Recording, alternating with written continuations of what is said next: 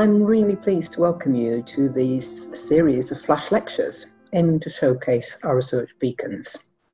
They are cancer, largely in partnership with the Christie Hospital; energy, encompassing climate change and the attempts to get to net zero; advanced materials, including graphene; inequalities, whether these be in Greater Manchester or globally; and industrial biotechnology, producing new materials through more sustainable means.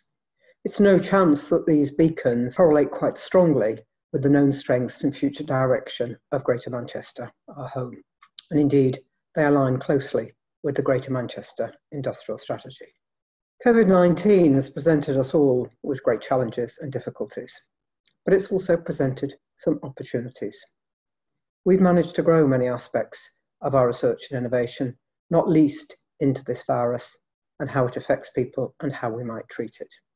Because we have been the powerhouses of understanding, detecting, treating and preventing COVID-19. Our research and innovation, of course, has many partners: the universities, public bodies, companies across the world. These lectures give us a roadmap. They show us how the University of Manchester, along with others in the sector, can take us on the road to recovery. We're looking now at a phase of regeneration.